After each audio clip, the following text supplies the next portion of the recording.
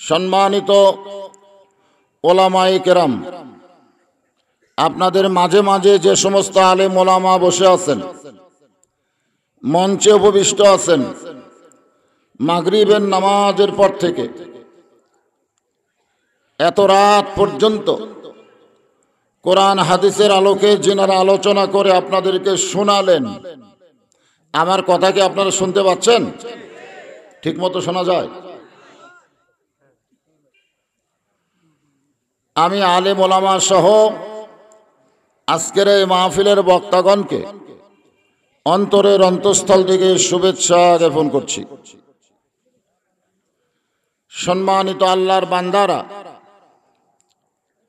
যিনারা আরামের ঘুম, আরামের বিছানা বাড়িকে বাদ দিয়ে আল্লাহ রাসূলের মহাব্বত অন্তরের ভিতরে ধারণ করে পবিত্র কোরআন কারিমের আকর্ষণে আমার সামনে এসে বসে পড়েছেন, অর্থাৎ জান্নাতের বাগানে আল্লাহ যিনাদেরকে কবুল করেছেন, আমি আমার অন্তরের অন্তঃস্থল থেকে আপনাদের সবাইকে শুভেচ্ছা জ্ঞাপন করছি।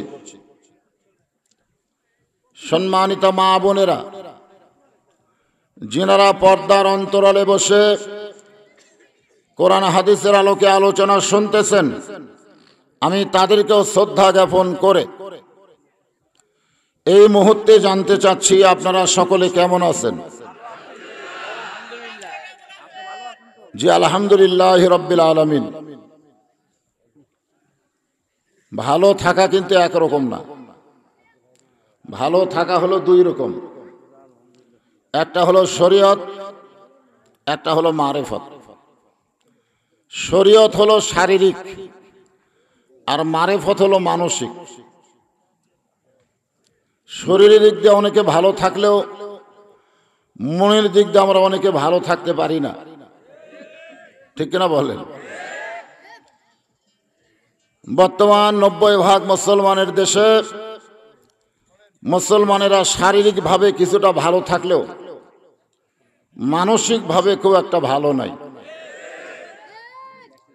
বুঝুক বা না বুঝুক, ঠিক আছে, তাল ঠিক।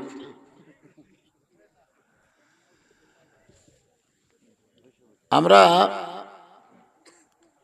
একটা বিষয়ে অভিজ্ঞতা নিই, সেটা হলো অনেক মোটা তাজা মানুষ দেখবেন একটা তেলা পোকা থেকে ভয় করে, আছে না নাই? আবার অনেক চিকন চাকন মানুষ বিষাক্ত সাপ নিয়ে খেলা করে। আপনারা বলেন তো, এটা দেহের জোরে না মনের জোরে? বর্তমানে বাংলাদেশের মুসলমানের দেহের কিছুটা জোর থাকলেও খাওয়া দাওয়া করে, মনের জোর নাই। কারণ মনের জোর মানুষের বাড়ায় ঈমান। জোরে বলেন কি? বর্তমানে আমার ঈমানের খবর কি? খুব ভালো। তাহলে ঈমান যদি খবর খারাপ হয়, আপনি কেমনে ভালো থাকেন? আমাদের কাছে আমাদের জীবনের দাম বেশি না ঈমানের দাম বেশি? আমরা আসলে ভালো থাকতে চাই, ঠিক? যে কয়দিন দুনিয়াতে থাকবো, শারীরিকভাবেও ভালো থাকবো, মানসিকভাবেও আমরা ভালো থাকতে চাই। আজকে যারা এখানে উপস্থিত হয়েছেন, আপনারা কিন্তু এখানে নিজে আসেন নাই, আল্লাহ পাক আপনাদেরকে এখানে আসার তৌফিক দিয়েছেন। খুশি না বেজার? শারীরিক সুস্থতা দান করে মানসিক প্রশান্তি লাভ করার জন্য যে আল্লাহ আমাদেরকে জান্নাতের বাগানে কবুল করেছেন, আমরা সে আল্লাহর উপরে খুশি না বেজার? তাহলে জবান খুলে সমস্বরে সকলে বলবো, রব্বানা লাকাল হামদ হামদান কাসীরান তাইয়িবান মুবারাকান ফিহি। আমরা প্রশংসা করলাম কার? আল্লাহর প্রশংসা করলে লাভ কার? বান্দার। আমরা যদি আল্লাহর প্রশংসা না করি, আল্লাহর কোনো ক্ষতি হবে না। আবার আল্লাহর প্রশংসা যদি করি, আল্লাহর কোনো লাভও নাই। বরং কোনো বান্দা যখন অন্তরে অন্তঃস্থল থেকে আলহামদুলিল্লাহ শব্দ উচ্চারণ করে, আল্লাহ ওই বান্দার উপরে এত খুশি হয়, গোটা আসমান এবং জমিনের ফাঁকা জায়গাটা আল্লাহ ওই বান্দার জন্য নেকি দিয়ে পরিপূর্ণ করে দেয়। যখন কোনো বান্দা সুবহানাল্লাহ শব্দ উচ্চারণ করে, আল্লাহ ওই বান্দার উপরে এত খুশি হয়, বান্দা থাকবে সালদাইরের মাহফিলে, আল্লাহ বান্দার নামে গাছ লাগাবে জান্নাতের বাগানে। আপনি বসে আছেন কোথায়? মাশাআল্লাহ, নিচে খেয়াল, উপরে সামিয়ানা, একটুখানি টপ টপ করে নিয়র পড়লে, বৃষ্টি পড়লে আমরা আর কেউ থাকবো না। না না না, পড়বে না তো, যদি পড়ে। আপনাদের যুক্তিতে কি মনে হয়, কেউ যদি আপনাদেরকে কোনো সময় এরকম প্রশ্ন করে যে নিচে খেয়ার উপরে সামিয়ানা, এইটা যদি জান্নাতের বাগান হয় তাহলে জান্নাত খুব একটা ভালো না, তখন আপনারা উত্তরে কি বলবেন? এরকম প্রশ্ন করে নাস্তিক তো করতে পারে, পারে কি পারে না? নাস্তিক প্রশ্ন করে না? করে তো। কয়েকদিন আগে এক নাস্তিক এনায়েতুল্লাহ আব্বাসী হুজুরকে প্রশ্ন করছিল টকশোর মধ্যে যে নবীর বিবিদেরকে বিয়ে করা যাবে না কেন? আপনারা তো নাউজুবিল্লাহ বলতেছেন, কিন্তু এরকম প্রশ্ন তো করছে কোটি কোটি মানুষ, সেই টকশো আবার দেখছেও। আপনারা দেখেন নাই? না দেখলেও এখন আছে, ইউটিউবে দেখবেন। চিন্তা করছেন নাস্তিকদের প্রশ্নের ধরন কিরকম? যে আমাদের নবীর বিবিকে বিবাহ করা যাবে না কেন? এনায়েতুল্লাহ আব্বাসী বললেন, আল্লাহ কোরআন কারিমে নবীর বিবিদেরকে উম্মতের মা ঘোষণা করেছে, তো মা রে কেউ বিয়ে করে? তখন জাফরুল্লাহ বলল, এ আয়াত মনে হয় নবী আল্লাহর কাছে চাইয়া নিছে। আসলে ওর চেহারাটা কেমন? দাড়ি তো নাই, মোজ দিয়া মুখ ঢাকা যায়, জোরে কোন ঠিক কিনা? এরকম বহু নাস্তিক আমাদের বাংলাদেশে আছে। যদি কোনোদিন প্রশ্ন করে যে নিচে খেয়ার উপরে সামিয়ানা, বক্তারা কয় এটা জান্নাতের বাগান, আর তোমরাও খালি ঠিক, তোমরা তো কি কও? এটা বুঝা কর না না বুঝা কর? কি জন্য ঠিক বলেন? এমনি এমনি এমনি কোনো কথা বলা যাবে না, মুসলমানদেরকে বুঝে শুনে কথা বলা লাগবে। জোরে কোন ঠিক? এই ঠিক কি ঠিক আছে? এখন আমি আপনাদের প্রশ্ন করলাম, যদি কোন নাস্তিক এরকম বলে, উত্তরে কি বলবেন? একজন বলল জানা। আপনারা সকলে বলেন জানা, আরো জোরে জোরসে বলুন। সবাই কয় না।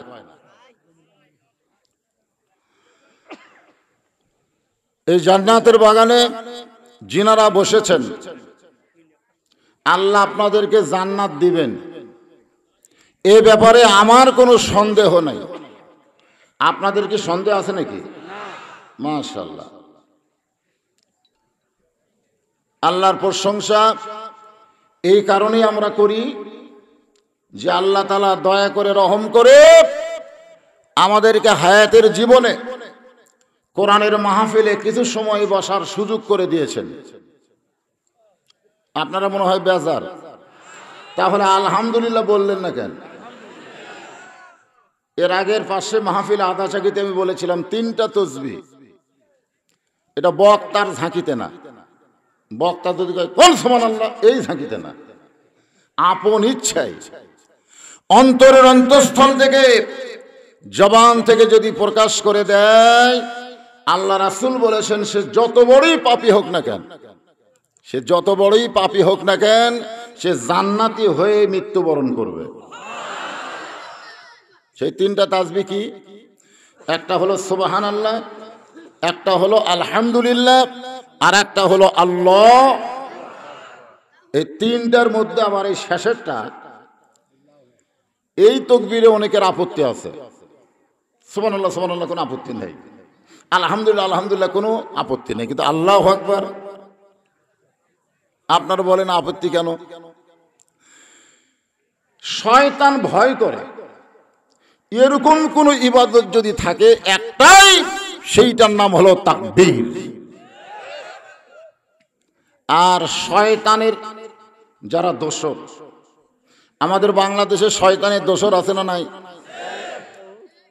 আছে। এই শয়তানের দোসর যারা তাকবীরকে অপছন্দ করে, তারা আমাদের বাংলাদেশে অনেক বড় বড় দল আছে, তাদের মধ্যে বহু স্লোগান আছে, কিন্তু তাকবীরের স্লোগান নাই। এখন যেই দলে তাকবীরের স্লোগান হয় না, বুঝতে হবে ওই দলগুলো শয়তানের দল। জোরে বলেন কার দল? এর চাইতে বেশি চিনে দেওয়া লাগবে, অ্যাঙ্গেলে ডোজ হবে। কোন দলের নাম ধরবো না, কিন্তু দলের কিছু কথা বললি বুঝবেন কোনটা আল্লাহর কোনটা শয়তানের। উদউ ইলা সাবিলি রাব্বিকা বিল হিকমাহ মাউইজাতিল লিল হাসানা। খুব খেয়াল করবেন, আল্লাহর কথা। কার কথা? আমি মায়ুকালাকে বলবো যে মাঝখানে কথা বললে শব্দই হয় না, কিন্তু সাইডে গেলে শব্দ হয়। কেন? এই সাইডে বললে শব্দ, এই সাইডে বললে শব্দ, মাঝখানে নাই। হ্যাঁ, আমি আপনাদের বেলকুচি, এনায়েতপুর, কামারখন্দ অনেক বেশি ওয়াজ এবার নিছি। তো এইরকম মাইক তো না না, আমার ওয়াজে আপনারা শুনেছেন যে মাইক নিয়ে আমি একটা কথা বলি, কিন্তু শুনছেন ওয়াজের শুরু থেকে শেষ পর্যন্ত একটা নামার হবে। মাইকের কথা কেন আসবে? তা আজকে ভম ভম ভম ভম করে, ভম ভমই বন্ধ করো। হ্যাঁ, আপনারা খেয়াল করেন, আমরা আল্লাহর প্রশংসা করব এই কারণেই। কি কারণে? মনের ঘরে তালা দিয়া চাবি নিয়া আসেন সাই, আমি অধম সদ্য কি তার হুকুম ছাড়া বাইরে যাই, হুকুম ছাড়া বাইরে যাই। আমার দুই কান্দে দুই মোহরি, লেখিতেছেন ডায়েরি, দলিল দেখে রায় দিবে, টাকা পয়সার নাই কারবার। সবাই বলেন আছেন আমার মুক্তার। এটা কিন্তু সবার নাই, আমাকে আছে। আছেন আমার মুক্তার, আছেন আমার ব্যারিস্টার, শেষ বিচারের হাইকোর্টেতে তিনি আমায় করবেন পার। আমি পাপী, তিনি জামিনদার। এই জামিনদার কে? আল্লাহ না রে, এই জামিনদার হলো মুহাম্মাদুর রাসূলুল্লাহ সাল্লাল্লাহু। আল্লাহ হচ্ছেন হাকিম আর আমরা হলাম আসামি। ওখানে কোনো পীর চলবে না। অনেকে বলে না আমি পীর ধরছি, আমার কোনো টেনশন নেই। পীর ধরা যাবে না, ধরতে হবে আল্লাহকে রাসূলের মাধ্যমে। জোরে বলেন কার মাধ্যমে? মা আতাকুমুর রাসূলু ফাখুযুহু ওয়া মা নাহাকুম আনহু ফান্তাহু। আল্লাহ বলেছেন, হে রাসূল আপনি বলেন, ইন কুনতুম তুহিব্বুনাল্লাহা ফাত্তাবিউনি। উপায় নাই রে, উপায় নাই রে, উপায় নাই, নবী বিনে আল্লাহ পাওয়ার উপায় নাই। এটা গাইলে কি গুনাহ হবে? সবাই গান না গাই, এগুলা গাইলেও সওয়াব। উপায় নাই রে, উপায় নাই রে, উপায় নাই, নবী বিনে আল্লাহ পাওয়ার উপায় নাই। এমন একটা নবী আমরা পেয়েছি, যেই নবী আখিরাতের আদালতে আল্লাহর কাছে ব্যারিস্টার হয়ে, উকিল হয়ে আমাদেরকে জামিন করে জান্নাতের দরজায় পৌঁছায় দিবে। মাশাআল্লাহ। আল্লাহর প্রশংসা কেন করব? আপনারা যে কোরআন শরীফ থেকে আলোচনা শুনবেন, শুনবেন না? নাম দিয়েছেন তাফসিরুল কোরআন মাহফিল। কোরআন শরীফের ভিতরে কিন্তু সবই আছে। আপনারা কি মনে করছেন সব নাই? অনেকে মনে করে কোরআন হলো ধর্মীয় কিতাব। ইয়াজিদের কিছু লোক এসে হোসেন রাদিয়াল্লাহকে প্রস্তাব দিল যে তোমার নানা হলো বিশ্ব নবী, তোমার বাবা হলো বিশ্ব আলেম, তোমার মা হলো খাতুনে জান্নাত, এমন একটা বংশ থেকে আল্লাহ তোমাকে প্রেরণ করেছে, মানে এমন একটা বংশ থেকে আল্লাহ তোমাকে কবুল করেছে, তুমি খালি বসে বসে খাবা, খামাখা গন্ডগোল করে লাভ কি? আমার কথা কি বুঝতেছেন? কি খাওয়া? বসে খাওয়া। বাংলাদেশের এক ভণ্ড মরে গেল কিছুদিন আগে, নাম হলো, জানেন আপনারা জানেন, আমি যেখানে আটকে যাব, হঠাৎ বক্তা আটকে যায় না, এর পরকার শব্দ আপনারা কবেন, এর নাম হলো শূন্যস্থান পুরা করা, খালি জায়গা পুরা করা। ও যে মাঝে মধ্যে খালি জায়গা পুরা করতেছে। এই 90% মুসলমানের দেশে পীর নামের একটা ভণ্ড ছিল, কিছুদিন আগে মরে গেল। ওনার ছেলে বলল আমার বাবা মরে নাই, আমার বাবা রেস্টে আছে। খালি বসা খাওয়া, বসা খাওয়ার সাইজ দেখছেন? হায় হায়, বুক আছে ঠিক, এটা মানুষের চেহারা। আল্লাহ কোরআনে বলেন লাকাদ খলাকনাল ইনসানা ফি আহসানি তাকবীর। যখন খাবার বসবেন, আজকে যখন আমাকে খাবার দিল গরুর গোস্ত, মুরগির গোস্ত, তারপরে তো আছেই, আমি মুরগির গোস্ত নেওয়ার পরে গরুর দিকে আমার নফস গেল সেই হারে, মনে কি করছে যে ভুনে ভুনে, আমার মন বলতেছে মুরগি খালি, গরু খা। আমার ইমান বলতেছে খিদাকে আগে 3 ভাগ কর, 3 ভাগ কর, মন যা কয় তা খালে হবে না, আগে তোমার ক্ষুদাকে 3 ভাগ করা নবীর সুন্নাত। 1 ভাগ খাও, 1 ভাগ পানি পান করো, আর 1 ভাগ আল্লাহর জন্য ফাঁকা রাখো। আপনারা বলেন তো খাওয়ার সময় নবী আছে না নাই? কোন জায়গাত নবী নাই? সে একটা জায়গা দেখান যেগুলো আমাদের করণীয়। মা তাকুমুর রাসূলু ফাখুযুহু, খুব খেয়াল করবেন। তা আমি যদি খাওয়ার সময় নবীর কথা খেয়াল না করি, তাহলে তো আমার বুক থাকবে এক জায়গায়, পেট যাবে আর এক জায়গায়।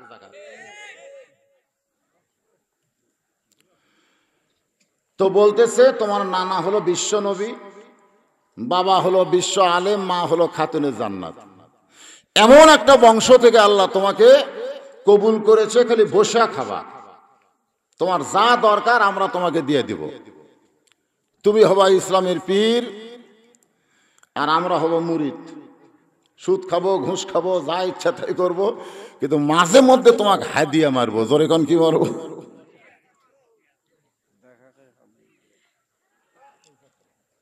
সঙ্গে সঙ্গে হোসাইন দাঁড়িয়ে গেলেন, কুমু লিল্লাহি কানিতিন।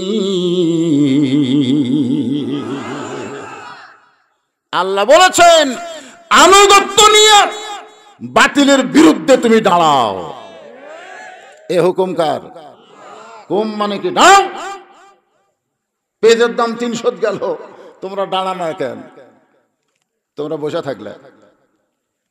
প্রথম তো 300 যায়নি, 40, পরে হাটে 80, তারপরে হাটে 120, তারপরে হাটে 150, তারপরে হাটে 200, তারপরে হাটে 250। জনগণ বসেই থাকলো। তবে 2 জায়গা খুব গরম। একটা হলো দোকানত যায় বলতেছে 1 পদে, 1 পদে, মানে দোকানদার 2 কেজি লাগতেছে 1 পদে, মানে ওই জায়গা গরম হচ্ছে, কম নেবে। আর বাড়ির যায় বইয়ের ওপর গরম, কম করে খা। প্রধানমন্ত্রী কইছে পেঁয়াজ না খেলেও হয়। এই 2টা জায়গা ছাড়া 3য় জায়গাত কোনো গরম নাই। মনে হয় কে জানো বাংলাদেশের মুসলমানের তেজ মারিয়া দিছে। জোরে কোন কথা ঠিক না? এখানে তেজই নাই।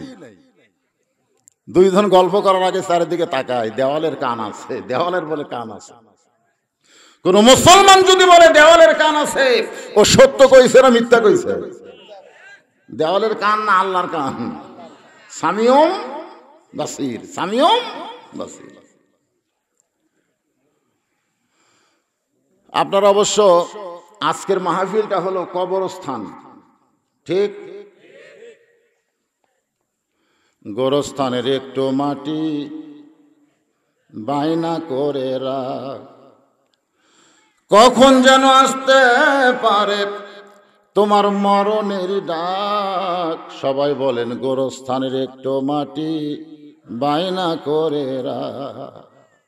যেই বাড়িতে আপনি থাকতে পারবেন না, সেই বাড়ি লাখ লাখ টাকা কোটি কোটি টাকা দিয়ে আপনি বানান। অনেক লোক আছে গোরস্থানের জন্য একটা শতক জায়গা কিনে না, এরকম আছে না নাই? জোরে কোন আছে না নাই?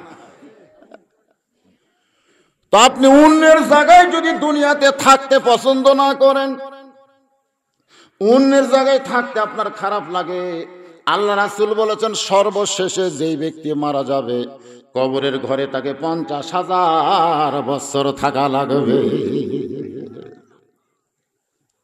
ছোটবেলা একটা গজল শুনছিলাম, কব কব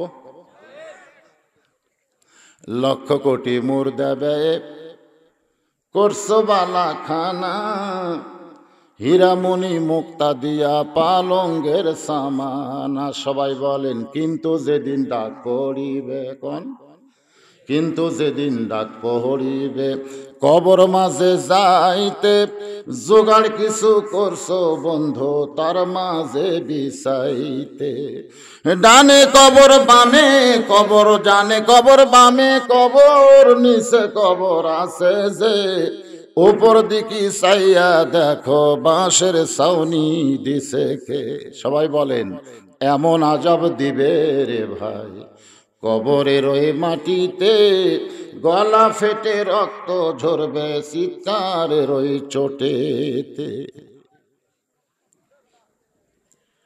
এখানে আমাকে অবশ্য একটা স্লিপ দিচ্ছে যে হুজুর আদায় তো হয়ে গেছে, কিন্তু গামছার একটা আদায় থাকে, এই আদায়টা কমপ্লিট করে আপনি এক টানা যতক্ষণ শুনবেন ততক্ষণ আপনি করবেন, মাঝখানে আদায়ের কোনো গল্প জানো না, ঠিক? এখন গোরস্থানের একটু মাটি, একটু মাটি মানে ধরেন কটবি 10 কোদাল, গোরস্থানের একটু মাটি মানে কতটুকু?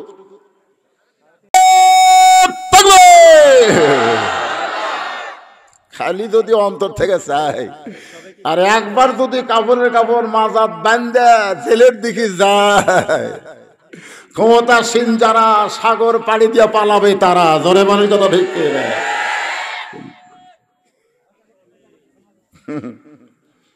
চিন্তা করছিলাম যে মানুষটা খালি ফাঁসির রায় শুনে 140 জন শহীদ হলো। আরে যাক, সময় হলে ইনশাল্লাহ আসতেছে, জাগা মতো মার হবে, কোনো সাউন্ড হবে না। আংশান সুসি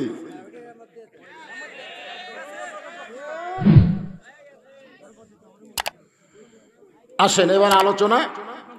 আমরা আল্লাহর প্রশংসা কেন করব? যে কোরআন থেকে আপনার আলোচনা শুনবেন। আমি এটুকু বলি কিন্তু আদায় গেছে, সেই কোরআনের ভিতরে কোনো সন্দেহ, সবকিছু কোরআনের ভিতরে আছে না নাই? এ কথা কে বলেছেন? অনুনাজ্জিলু মিনাল কুরআনি মা হুয়া শিফাউ ওয়া রাহমাতুল লিল মুমিনিন। এরা সবার জন্য না, মুমিনদের জন্য যাবতীয় রোগের ঔষধ হিসাবে। যাবতীয় রোগ মানে কি খালি দৈহিক রোগ না, যত প্রকারের রোগ আছে সমস্ত রোগের ঔষধ হিসাবে আল্লাহ তাআলা মুমিনদের জন্য নাজিল করেছে। ইসলামী আন্দোলনে একটা স্লোগান দেয় এই আয়াতের উপরে। স্লোগানটা হলো সব সমস্যার সমাধান। এটা আপনারা কবেন? সবাই কবেন? তাহলে কোরআনের মাহফিলের অনুমতি নেওয়া লাগবে না। 90% মুসলমানের দেশে হাট বাজার সবই চলতেছে, গান বাজনা সবই হচ্ছে, কিন্তু কোরআনের মাহফিলের অনুমতি নেওয়া লাগে। কারণ কি? এদের স্লোগানটা ঠিক মতো দেন না, গলা ছাড়া দেন তো, পারবেন না? আমি যেই বলবো সব সমস্যার সমাধান আপনার বলবেন দিতে পারে আল কোরআন। সব সমস্যার সমাধান আল কোরআনের আলো। এই তো দুই দল হলো।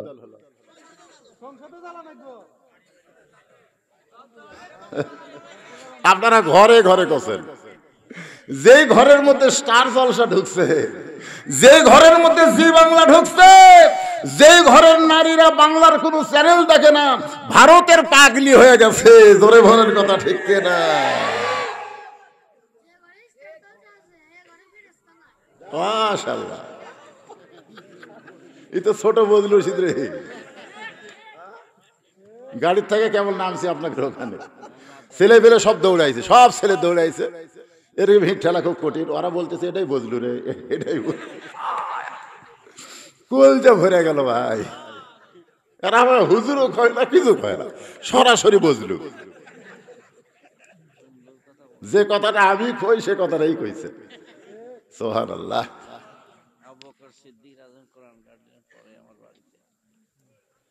আপনার বাড়ি থাকবে? মাশাআল্লাহ। তা আসেন, আমি যেটা বলতে চাচ্ছি আপনাদের, ঢাকা ওয়াসা কোম্পানি একটা ট্যাঙ্কি বানাচ্ছে, 2 কোটি লিটার পানি ধারণ করে। কি কোম্পানি? ওয়াসা। ওয়াসা বোঝেন না যারা পানি সাপ্লাই দেয়? কয়েকটা ডিপ টিউবওয়েল দিয়ে অনবরত ওই ট্যাঙ্কিতে পানি উঠতেছে। ওই ট্যাঙ্কির পানি ট্যাঙ্কিতে কিন্তু থাকে না, ওইটা পাইপের মাধ্যমে প্রত্যেকটা বাসায় সাপ্লাই দেয়। বাসার লোকেরা পানি পান করে, গোসল করে, খায়। কিন্তু ষড়যন্ত্র, ওই ট্যাঙ্কির ভিতরে একটা মরা মোষ ফেলে দিছে গভীর রাত্রে। ওই মোষটা আস্তে আস্তে পচে গলে ওই পানির সঙ্গে মিশ্রণ হয়ে প্রত্যেকটা বাসায় পানি যাচ্ছে। এখন বাসার লোকেরা গিলাসের মধ্যে পানি নিয়ে বলতেছে ওয়াসাকাহুম রব্বুহুম শারাবান তাহুরা। আপনারা বলেন পানি কি পাক? কেন কেন পাক হয়নি? তুমি বাসায় যতই কোরআন তেলাওয়াত করে পানি পান করো, পানি পাক হবে না। কারণ যেখান থেকে পানি আসতেছে ওই জায়গাটা আগে পাক করা লাগবে। ধরে কোন ঠিক কিনা? বর্তমানে যেখান থেকে সবকিছু আইন হয় সেই সংসদে মরা মহিষ আছে। ধরে বলেন কত ঠিক কিনা?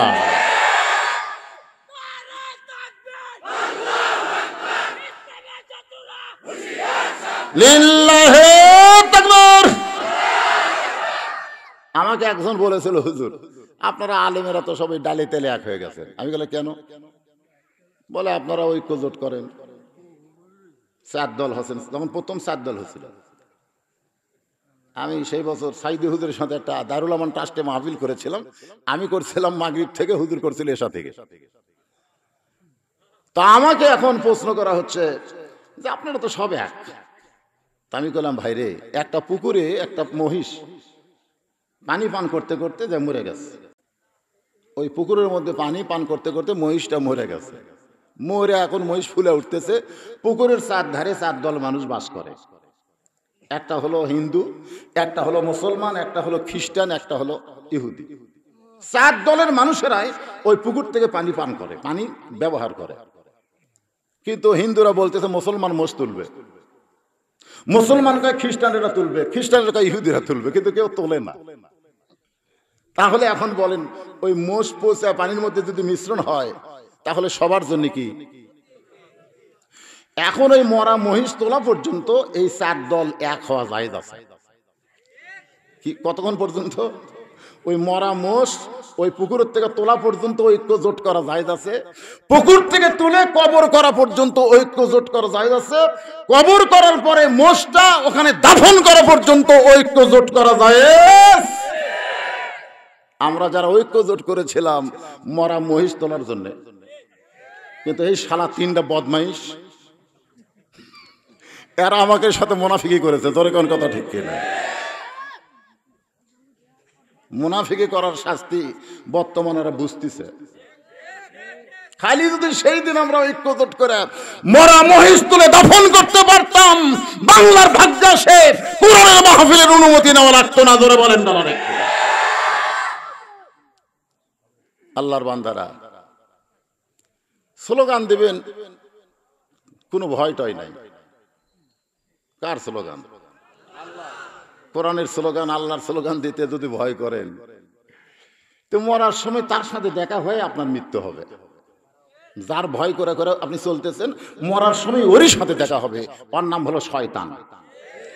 এই শয়তান আবার দুই রকম, মিনাল জিন্নাতি ওয়ান নাস। জিনের মধ্যে ইবলিস, মানুষের মধ্যে নামই কব, কিন্তু অ্যাঙ্গেলে। আল্লাহর বান্দারা খেয়াল করবেন, ওই টাঙ্কি পরিষ্কার করতে হবে। টাঙ্কির পানি যদি আমরা পবিত্র চাই, ওই টাঙ্কির নাম হলো সং। আমি সং কইছি, আপনারা পরকাটা করছেন। তাহলে স্লোগানটা কি হবে? আল কোরআনের আলো। সবাই বলবেন আল কোরআনের আলো। আমরা দিচ্ছি, আমাদের নাতিপুতিরা সংসদে কোরআন পাবে, কিন্তু আমাকে দাদারা দেয়নি। যে আমাকে দাদারা, ওই বঙ্গবীর কাদের সিদ্দিকী কইছে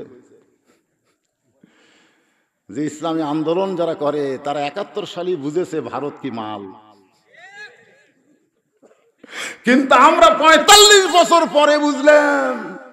এক নেতা মঞ্চে বলতেছে, ভারত যদি আমাদেরকে সাহায্য না করত, আমরা বাংলাদেশ স্বাধীন হতে পারতাম না। শালা কত বড় নাস্তিক! ভারত কোনদিন মুসলমানকে সাহায্য করে না, মুসলমানকে সাহায্য করে আল্লাহ। ধরে বলেন কথা ঠিক? নাসরুম মিনাল্লাহি ওয়া ফাতহুন কারীম। মুল্লুকের নাস্তিকের বাচ্চারা এখন ক্ষমতা বসে আছে, না মানারও উপায় আছে, আছে না নাই? আমি যে একটা আয়াত তেলাওয়াত করছি, এর মধ্যে মুমিনদের বৈশিষ্ট্য সম্পর্কে আলোচনা হবে। আয়াতটা আরেকবার শোনেন। ইন্নামাল মুমিনুনা আল্লাযীনা ইযা যুকিরাল্লাহু ওয়াজিলাত কুলুবুহুম ওয়া ইযা তুলিয়াত আলাইহিম আয়াতুহু যাদাতুহুম ঈমানা ওয়া আলা রাব্বিহিম ইয়াতাওয়াক্কালুন।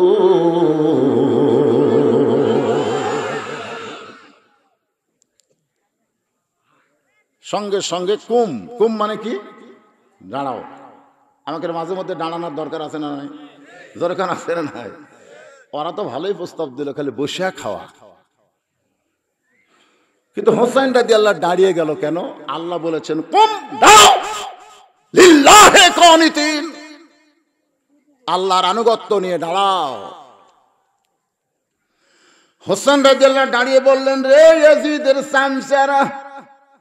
কারণ যখন কোনো মানুষ বসে থাকে তার হিম্মত কমে যায়, আর যখন মানুষ দাঁড়ায় আল্লাহ তার ইমানের শক্তি বাড়ায়া দেয়। অনেকে বলে না লোকটা বসে গেছে, বারে লোকটা কি বসে গেছে, আর ভোট নাই রে, বসে গেছে। আমাদের ভোট লাগবে না, আমাদের কে আছে? হাসবি আল্লাহ পড়েন, হাসবি আল্লাহ নিমাল ওয়াকিল অনিমাল মৌলা অনিমান নাসির। হোসেন রাদিয়াল্লাহু দাঁড়িয়ে বললেন, রিয়াজিদের সামসারা, তোমরা যদি আল্লাহর বান্দা হতে, তাহলে আমার নানাকে তোমরা শুধু বিশ্ব নবী বলতে না, আমার নানা হলো বিশ্ব নেতা। তোমরা বিশ্ব নবী বলতেছ, কিন্তু নেতা বাদ দিলে। তার মানে ইয়াজিদের চামচারা কার নেতৃত্ব? মানে কথা কয় না। ইয়াজিদের নেতৃত্ব, চামচারা ইয়াজিদের নেতৃত্ব মানে যার চামচা, বোঝেন না? অনেকে বলে না এরা অমুকের চামচা, এ কথা কয় কি কয় না? চামচাগিরি করে, যেরকম আমার বগুড়াতে করতেছিল চামচাগিরি। তারেক জিয়া যেখানে, আমরা আছি সেখানে। তারেক জিয়া জেলখানায়, এক চামচার মিছিল নাই। মানে তারেক জিয়া যখন বাড়ি ছিল, আই রে চামচা ভাই, আর যেই জেল ঢুকছে এর নাম হলো চামচা। এর নাম কি? কিন্তু আল্লাহ বলেছেন ফাদখুলি ফি ইবাদি ওয়াদখুলি জান্নাতি। কেউ যদি আল্লাহর চামচা হয়ে যায়, কেউ যদি আল্লাহর গোলাম হয়ে যায়, কেউ যদি আল্লাহর বান্দা হয়ে যায়, আল্লাহ বলেছেন তার ঠিকানা জান্নাত হয়ে গেল।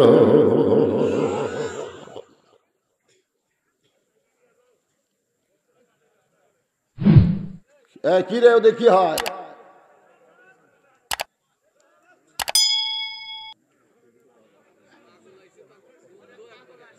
আচ্ছা আচ্ছা, একটা গানও বাড়াচ্ছে এখন, পাগলের খেলা নাকি? সব গান যদি কই ওয়াজ কখন করবো রে পাগলারা? না, আগে ওয়াজ শুরু হোক, লাস্টে কিন্তু পাগলের গান হবে, অসুবিধা নেই। সে পাগলের গান কোরআনেও আছে, সুবহানাল্লাহ। আমি যতগুলা গান গাবো আপনার যদি বলেন হুজুর কোথায়, আয়াত তেলাওয়াত করে শুনে দেব। হ্যাঁ দেখো দেখো, পাগলক সাইজ করো না, মারার পাগলক মারলে হবে, তাই পাগলক মারা যাবে না। তো কি বলতেছিলাম,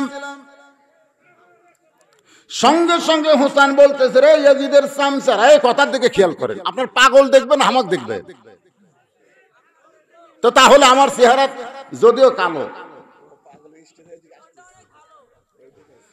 চেহারার দিকে তাকায় থাকলে আল্লাহ জীবনের সগীরা গুনাহ মাফ করে দিবে।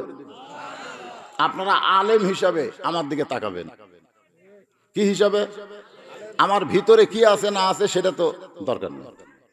এখানে যে খেতা বালু ছেড়া ল্যাপতোষক ছেড়া বসে আছেন খেলের উপরে, কি জন্যে? এজন্য তাকায় থাকেন। কি ঝামেলা শুরু হলো রে, এ মেয়ে পাগল না মরদ পাগল? হ্যাঁ, তো এক তো মরদ মানুষ স্মরণ কঠিন।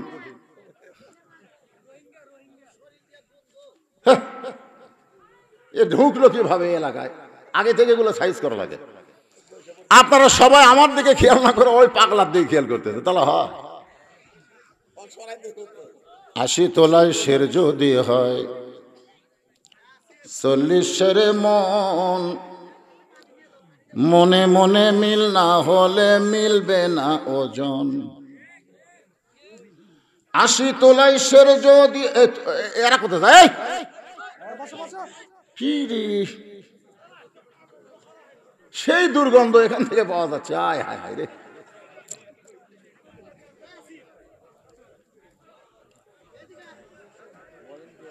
আপনারা এইদিকে একটু ওয়াজটা ছাই দেন, এটা কিন্তু শয়তান, শয়তান শয়তান, কেবল বক্তা আসল কথা যাচ্ছে কোরআন হাদিস দিয়ে, আর এই সময় মন অন্যদিকে ঘুরে দেয়। তার মানে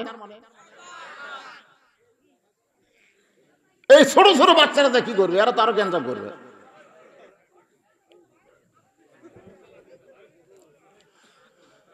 আসেন আল্লাহর বান্দারা,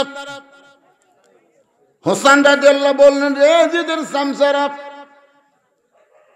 আমার বাবা শুধু বিশ্ব আলেম নয়, আমার বাবা হলো বিশ্ববীর। তোমরা শুধু আমার বাবাকে আলেম কও, কিন্তু বীর বাদ দাও। আমার মা শুধু খাতুনে জান্নাত নয়, আমার মা হলো ফাতেমাতুজ জোহরা। তোমরা আমার মারে খাতুনে জান্নাত কও, জোহরা বাদ দাও, মানে একটা কও একটা বাদ দাও। আপনার বলেন তো এই বাদ দেওয়ার পিছনে ষড়যন্ত্র কি? এই বাদ দেওয়ার পিছনে ষড়যন্ত্র হলো ইয়াজিদের পক্ষ থেকে কিন্তু হোসেনকে আগেই বলা হয়েছিল তুমি করবা ইমামতি আর আমি হব রাষ্ট্রপতি। আমাদের সাইদে হুজুর যদি ইমামতি করত, কথা কন, তাহলে কিন্তু এই জেলের মধ্যে যাওয়া লাগতো না। যদি পীরগিরি করত, বসা খাওয়ার ধান্দা করত, তাহলে আজকে তার এই অবস্থা হতো না। ঠিক?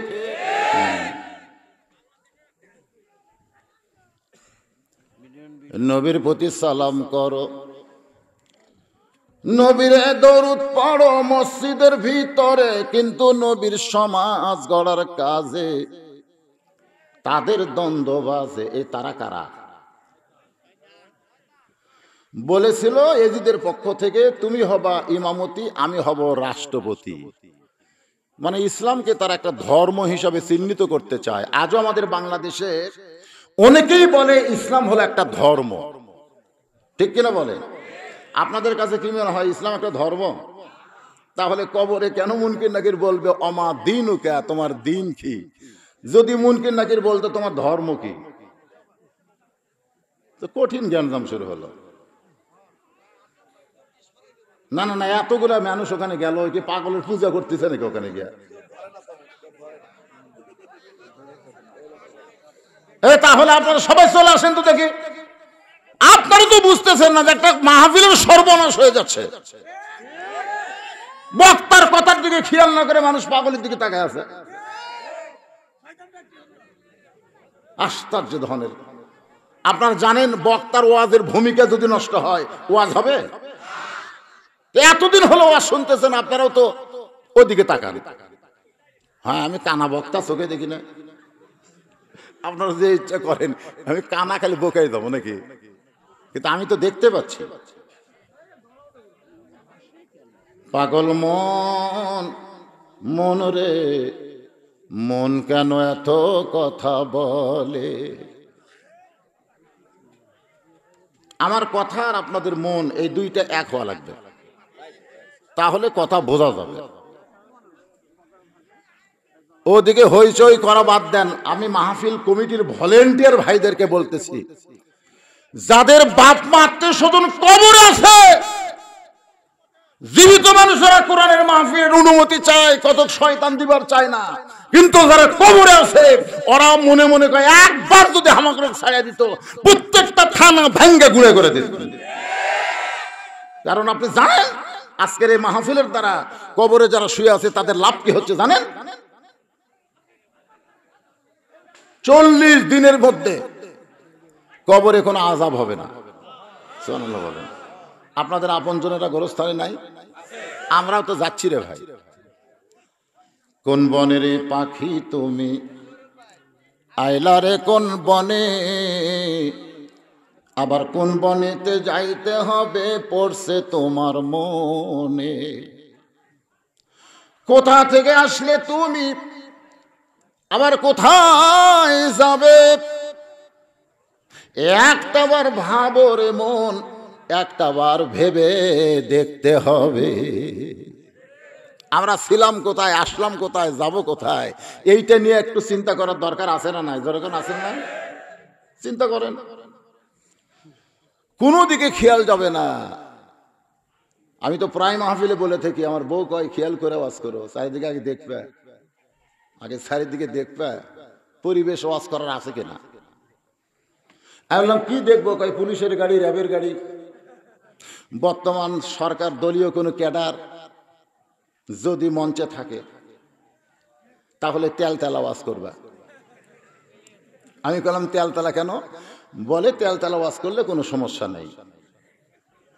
আমি বললাম যদি তেলতেলা না করি, কোরআন হাদিসের হক কথা যদি বলবার চাই, আমার বউ চুমকাটা কয় পুলিশ ধরবে, র্যাব ধরবে। আমি বললাম র্যাব পুলিশের ধরা তুমি করতে পারো, কিন্তু একজন আলেম করে না, কারণ প্রত্যেক ধাপে ধাপে আজরাইল ধরার চিন্তায় আছে। ধরে কোন কথা ঠিক কিনা? আজরাইল ধরার চিন্তা যদি আমাদের কলিজায় থাকতো, আজকের মাহফিল আমাদের জীবনের শেষ মাহফিল মনে করা লাগবে। বক্তারও শেষ, শ্রোতাদেরও।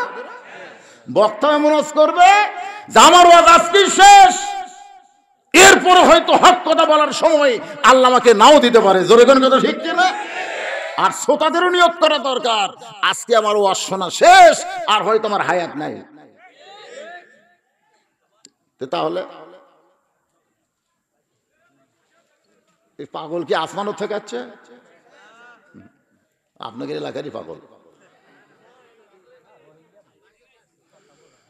আসেন, আর কোন ভূমিকা টমিকা না, সরাসরি ইন্নামাল মুমিনুনা আল্লাযীনা।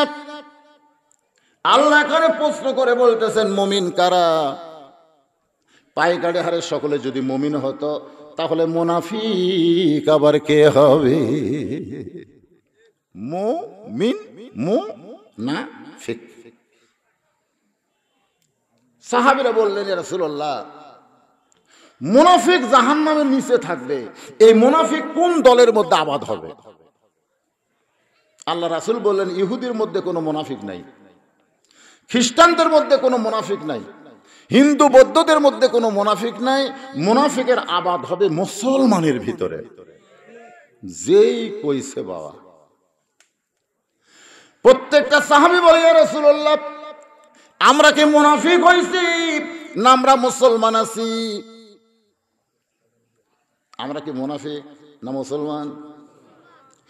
আল্লাহ তাআলা সঙ্গে সঙ্গে কোরআনে আয়াত নাজিল করলেন, আমিনান নাসি মাইয়াকুলু আমান্না বিল্লাহি ওয়া বিল ইয়াউমিল আখিরি ওয়া মা হুম বিমুমিনিন। মাথায় টুপি, মুখে দাড়ি, পরনে জুব্বা, 5 ওয়াক্ত নামাজ সামনে কাতারে পড়ে। আবু বকর রাদিয়াল্লাহু আনহু পায়ের সাথে গোড়ালি মিল করে নামাজে দাঁড়ায়, তাও সামনে কাতারে ইমাম হলো আমাদের নবী। এটা কি জাতা কথা? উবাই ইবনে খলফ ওর নাম। যখন আল্লাহ আয়াত নাজিল করলো, ইয়া আইয়ুহান নাবিয়্যু হারজিল মুমিনিনা আলাল কিতাল, হে রাসূল, শুধু মুমিনদের নিয়ে জামাতে নামাজ পড়লে হবে না, জামাতবদ্ধভাবে অন্যায়ের বিরুদ্ধচারণ করা লাগবে। খালি জামাতে নামাজ পড়বে, জামাতবদ্ধভাবে অন্যায়ের বিরুদ্ধে অস্ত্র ধরতে হবে।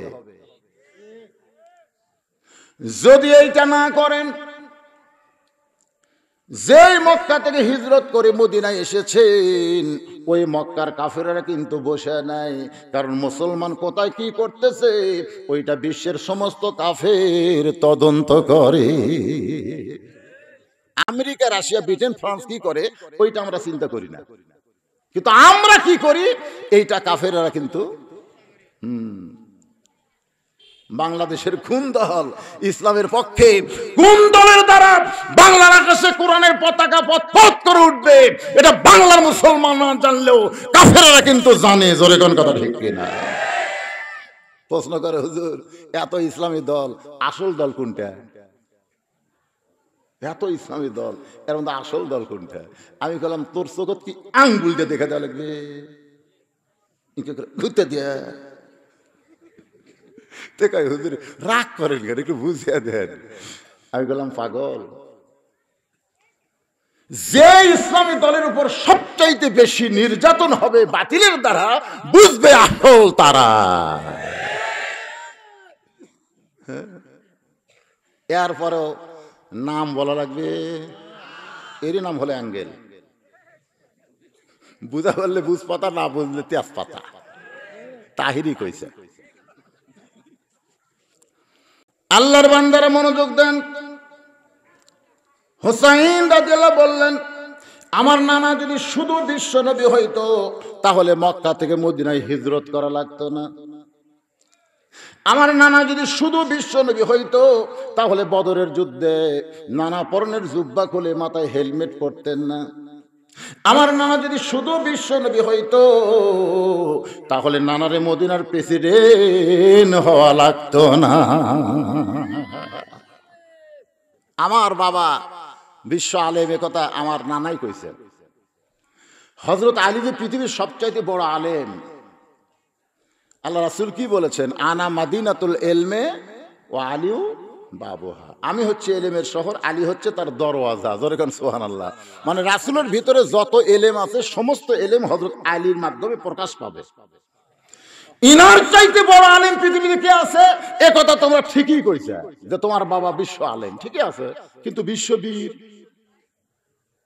সাইদি হুজুর খেলে আলেম ছিল না, এর সঙ্গে বীর ছিল, এই জন্যই তো ধরা খেল। আজও বাংলাদেশে অনেক আল্লামা আছে, বাতিলের সঙ্গে হাত মিশা তারা দুনিয়ার ফায়দা লুটতেছে। জোরে কোন কথা ঠিক কিনা? এত বড় আলেম, আলেম তো সবচাইতে বড় শয়তান ছিল। আবু জেহেল কিন্তু মূর্খ ছিল না, তার নাম হচ্ছে আবুল, একটাও না, আবুল হাকামও না, আবু জেহেলও না, ওর মূল হচ্ছে উমর ইবনুল হিসাম। আবু জেহেলের আসল নাম হলো উমর ইবনুল। সবসময় রাসূল দুই উমরকে নিয়ে দোয়া করতে, আল্লাহ এই দুইটা উমর যদি খালি ইসলামের পক্ষে আসে একটা হলো সবচাইতে বড় নেতা, আর একটা হলো সবচাইতে বড় ক্যাডার। আজকে বাংলাদেশে নেতা আর ক্যাডার এই দুই ধনে কিন্তু সর্বনাশ করতেছে। তোর এখন কথা ঠিক কিনা? এখন বড় নেতার নাম কি? ওমর ইবনুল হেশাম। আর বড় ক্যাডারের নাম হলো ওমর ইবনুল খাত্তাব। খালি এই দুটা যদি আসে, বাদ বাকি চামচা করে সাইজ করতে কোনো টাইম লাগবে। কিন্তু আল্লাহ তাআলা ক্যাডারও কবুল করলো, কিন্তু নেতা করলো না। আল্লাহ নবী গভীর রাত্রে বলে, মাবুদ, ওমর ইবনুল খাত্তাবকে আপনি কবুল করলেন ইসলামের ছায়াতলে, কিন্তু ওমর ইবনুল হেশামকে কবুল করলেন না। রাসূল বললেন, একটা দাওয়াতের জন্য রেখে দিলাম। এই জন্য আল্লাহ নবী 400 বার আবু জেহেলের কাছে কলেমার দাওয়াত নিয়ে গেছে, এরপরও আল্লাহর কলেমা গ্রহণ করে নাই। তো রাসূল বলল, আল্লাহ আপনি দাওয়াতের জন্য রেখে দিলেন, 400 বার গুনে গুনে গেলাম, আল্লাহ কাম তো হলো না। আল্লাহ বলতেছে, এখন মক্কা থাকাই যাবে না। এই কাম করবার গেলে আপনাকে একটা অকাম বোঝেন? গভীর রাত্রে ওরা মনে করবে আপনি চোরের মতন গেছেন, কিন্তু আমার হুকুম পালন করেছেন। সুবহানাল্লাহ বলেন। খালি কাম করার জন্য আল্লাহ রাসূল মক্কা থেকে মদিনাতে আসলেন। মদিনাতে আসার পরে সর্বপ্রথম রাসূল বলে, আল্লাহ আমি কি করব? হিজরত করে মদিনায় আসলাম, করবো কি? আল্লাহ বলতে, তো আমার জন্য একটা ঘর বানান।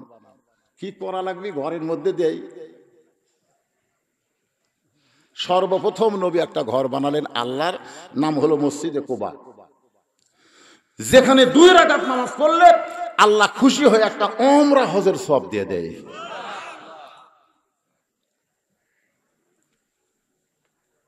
কি করা লাগবে? একজন আযান দিবে, ইন্নামাল মুমিনুনা আল্লাযিনা, দেখেন খেয়াল করে, ইজা যুকিরাল্লাহ ওয়াজিলাত কুলুবুহুম, সবচাইতে বড় জিকির হলো আযান দেওয়া। এই আযান শোনার পরে যাদের অন্তর কাঁপে না, মসজিদের মধ্যে আসে না, তারা কোনোদিন মুমিন হতে পারে না। জোরে কোন কথা ঠিক কিনা? এজন্যই তো রাসূল বলেছে, লা সালাতা লা ঈমানা, যার নামাজ নাই ওই আবার কিসের মুসলমান হয়? ইমাম মালিক বলেছেন, কোন বেনামাজি যদি মারা যায়, ইচ্ছা করে নামাজ পড়ে নাই, মারা গেছে, ইচ্ছা করে নামাজ পড়ে নাই, মারা গেছে, ওই ব্যক্তির জন্য কোন নামাজিরা যদি জানাজা পড়বার চায়, তার আমল নামায় 1 হোক বা পরিমাণ পাপ হবে। কথার দিকে খেয়াল করেন ভাইরে, খালি তো জানাজা সমানই করতেছেন, যাই মরতেছি তাই চলো যাই 1 হোক বা পরিমাণ পাপ হবে কোন বেনামাজির জানাজায় নামাজি দাঁড়ালে। সাহাবীরা বললেন, হুজুর 1 হোক বা মানে কি? বলে উহুদ পাহাড় সমান। তো বলে, তাহলে বেনামাজি বললে আমরা কি করব? ইমাম মালিক বললেন, রাস্তায় যদি কুত্তা মরে তোমরা কি করো? কুত্তাও তা বেনামাজি উতাই। বরং আল্লাহ বলেছেন, সুম্মা রাদাতনাহু আসফালা, কুকুর শুয়োরের চাইতো এরা জঘন্য। তো রাস্তায় যদি মরে কি করব? রাস্তা দিয়ে মানুষ চলাচল করে, এখন কুত্তা মরে পচে যাবে, এই দুর্গন্ধ থেকে বাঁচার জন্য কুত্তাকে পোঁতা লাগবে। আমাদের বগুড়ার ভাষা হলো পোঁতা, আপনাদের ভাষা কি? গাড়িয়া থোয়া লাগবে, গাড়িয়া থোয়া লাগবে। তোমরা কি কুকুরে গোসল করাবা কয় না? কুকুরকে তোমরা কাপড়ের কাপড় পরাবা কয় না? কুকুরকে তোমরা খাটনি তুলবা কয় না? তো কি করবা? পায়ে দড়ি বাঁধে কোনো মতে লাখ ধরে দড়ি বাঁধে, সে হাত আবার স্যাবলন দিয়ে ধোয়া লেগে। আপনি কুত্তা লড়াও তা, বেনামাজি লড়াও তাই একই। স্যাবলন দিয়ে হাত ধরে ধুয়ে ওই দড়ি টাইনে নিয়ে যাওয়া লাগবে, নিয়ে যায় কোনো গোরস্থানে নয় রে, কোনো গোরস্থানে নয়। গোরস্থানের পানি, গোরস্থানের আগাছা যেখানে পড়ে থাকে ওই জায়গার মধ্যে পুঁতিয়া থোয়া লাগবে, পুঁতিয়া থোয়া লাগবে।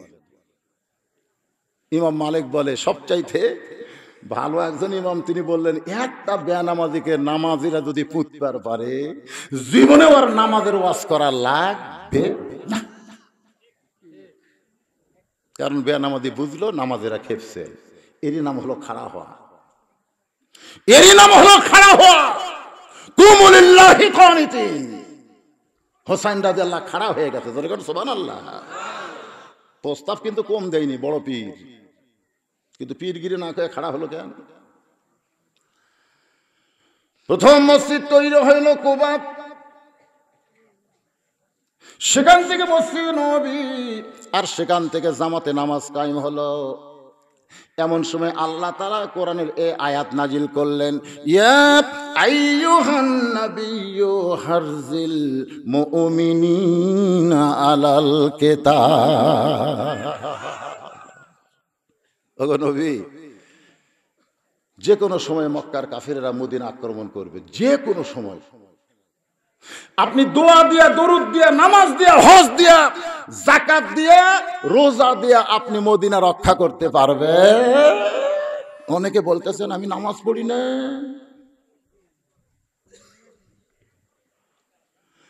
বরং দরকার হলে নামাজ বাদ দিয়া, দরকার হলে রোজা বাদ দিয়া, সব কিছু বাদ দিয়া ওই কাফেরদের বিরুদ্ধে অস্ত্র ধরা লাগবে। আপনারা বলেন তো, বদরের যুদ্ধে কোন মাসে হয়েছে? ওজা থাকে। আজকে শোনেন বারে কি হলো রে, এরা দুইজনের মুরব্বী উঠছে, ছেলে উঠছে রে বাবা।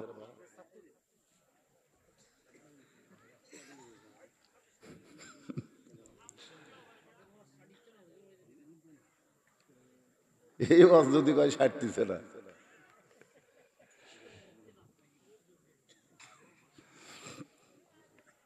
তো টুপিওয়ালা, দাড়িওয়ালা, জুব্বাওয়ালা আল্লাহ নবীর কাছে গিয়ে বলতেছি, ইয়া রাসূলুল্লাহ, এটা তো গন্ডগোলের আয়াত।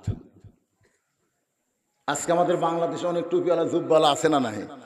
ইসলামী আন্দোলনকে তারা গন্ডগোল কয়।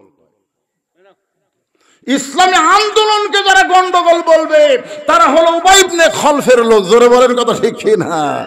নামাজ আছে, রোজা আছে, সবই আছে, কিন্তু এখন আসেন, ইন্নামাল মুমিনুনা আল্লাযীনা, কারা মুমিন? আল্লাহ বলতেছেন, ইজা যুকিরাল্লাহু ওয়াজিলাত কুলুবুহুম। এক নম্বর বৈশিষ্ট্য হলো তারা যখন আল্লাহর জিকির করবে, এই জিকির করার কারণে তাদের অন্তরের মধ্যে কম্পন সৃষ্টি হবে। সবচাইতে বড় জিকির হলো 5 ওয়াক্ত নামাজের আজান দেওয়া। এই আজান শোনার পরে 3.5 হাত মানুষ যদি 2.5 হাত হয়, আগে কিন্তু 3.5 হাতই ল্যাপের মধ্যে আছিল, কিন্তু যে আজান শুনতেছে ওই আজান শুনবি না তো, ওই ল্যাপ মাথার উপর তুলে দিছে। এখন ল্যাপ যদি মাথার উপর তুলে দেয়, পাও তো বের হবে, পাও টানে বুকের কাছে এনে সেবাত হচ্ছে, বেড়া থেকে মনে হবে চাউলের বস্তা ঢাকিছে, আগাও নাই, পাশাও নাই, গেল কোথায়? ল্যাপ টান দিয়ে দেখেন ল্যাপের ভিতরে ওর সাইজ, আর সকালবেলা সাইড ঠিবে কুত্তার সাইজ। আজান শুনে যাদের অন্তর কাঁপে না, মুমিনদের 1 নম্বর বৈশিষ্ট্যের মধ্যে তারা পড়বে। আপনারা পরকার কথা কবেন না? আমি যেখানে থামবো তারপরের কথা আপনারা বলবেন না? তাহলে আজান শুনে যাদের অন্তর কাঁপবে না, 3টা বৈশিষ্ট্য মুমিনদের, তার মধ্যে 1 নম্বরে তারা পড়বে। আচ্ছা, 1 নম্বরের মধ্যে তারা নাই, এখন দেখা যাচ্ছে 2 নম্বরের মধ্যে খুঁজে পাওয়া যায় কিনা। 2 নম্বর শুনবেন, ওয়াইযা তুলিয়াত আলাইহিম আয়াতুহু যাদাতুহুম ঈমানা। মুমিনদের 2 নম্বর বৈশিষ্ট্য হলো কোরআনের তেলাওয়াত যারা করবে, শুনবে, এই কোরআন তেলাওয়াতের কারণে আল্লাহ তাদের ঈমান বাড়ায়া দিবে, ঈমান বাড়বে। এখন সবচেয়ে দুর্বল ঈমান কার? যারা গান করতেছে, যাত্রা করতেছে, তারা কয় কর্মই রে, কর্মই। আর যারা কোরআনের মাহফিল করতেছে, অনুমতি আছে,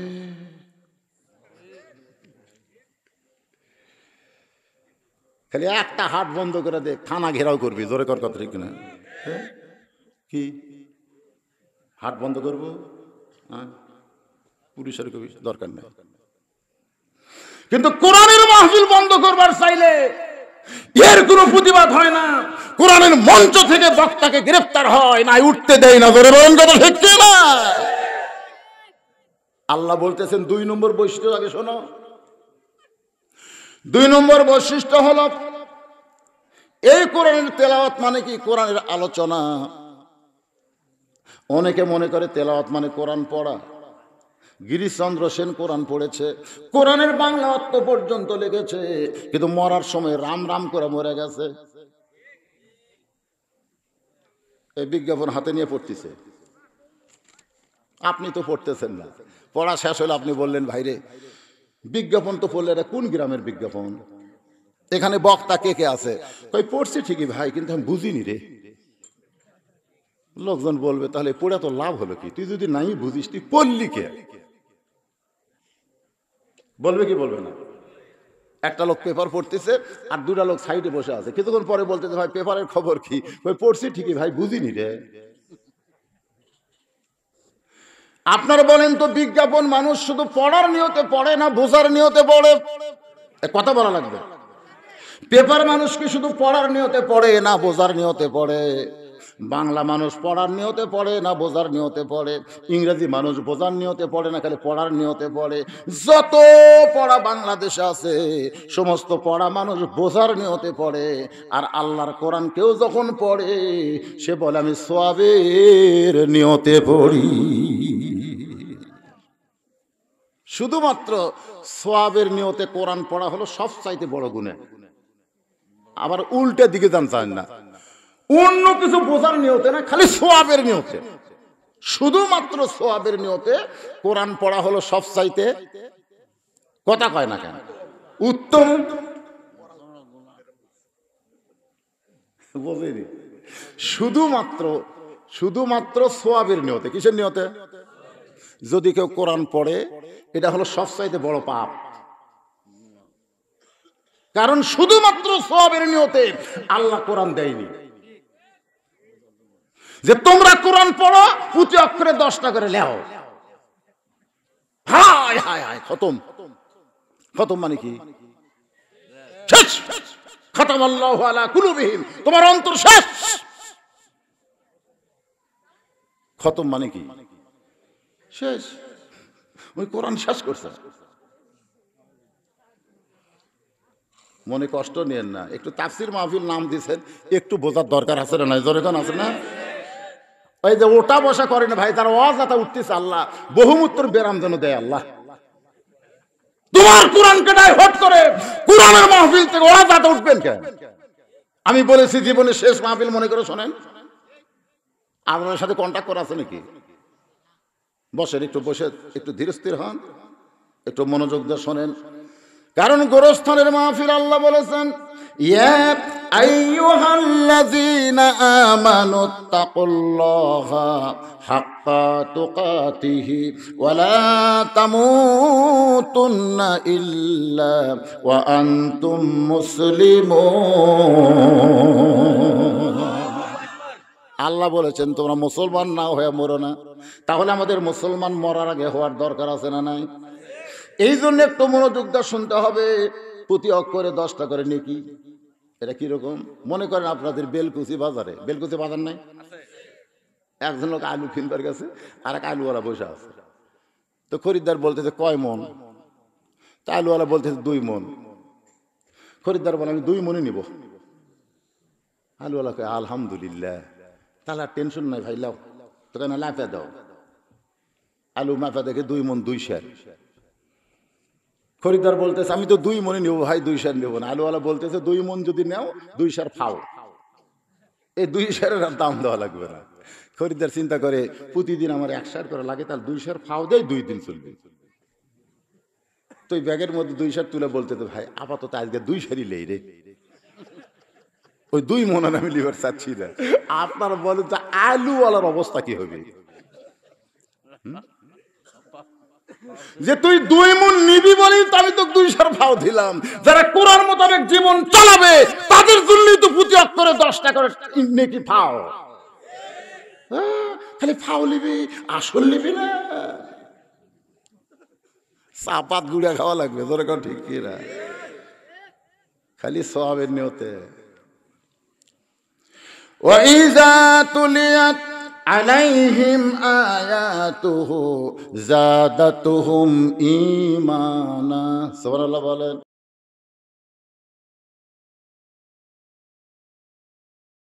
কারণ বাংলাদেশের মুসলমান খালি তাফসির শুনবার চায় না, দুই একটা ঘটনাও শুনবার চায়। ধরে কোন ঠিক কিনা? আল্লাহর একজন মস্ত বড় ওলি ছিলেন, নাম হলো সেররি সাক্তি রহমতুল্লাহ আলাই। তিনি জানতে পারলেন তার এক বন্ধু দুনিয়া থেকে মৃত্যুবরণ করেছে। ওই বন্ধুটা হলো 30 পারা কোরআনের হাফেজ।